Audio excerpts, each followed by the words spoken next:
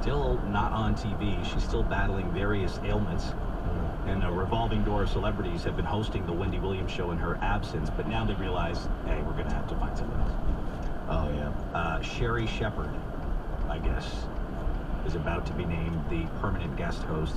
And if in the next couple of months there's still no Wendy, we're going to change the name to Sherri and continue on just with her. So you think that means her contract's up in the next couple months? Yes. They're just going to walk away from it? Why do I know Sherri Shepherd? What was she? Was she done? I know the name. Actress. Was she on The View or something? Oh, yeah. Oh, yeah, She was. Oh, yeah, she was in The View.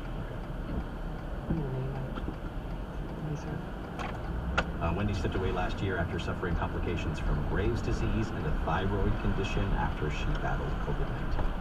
You know, Rappaport was filling in for her.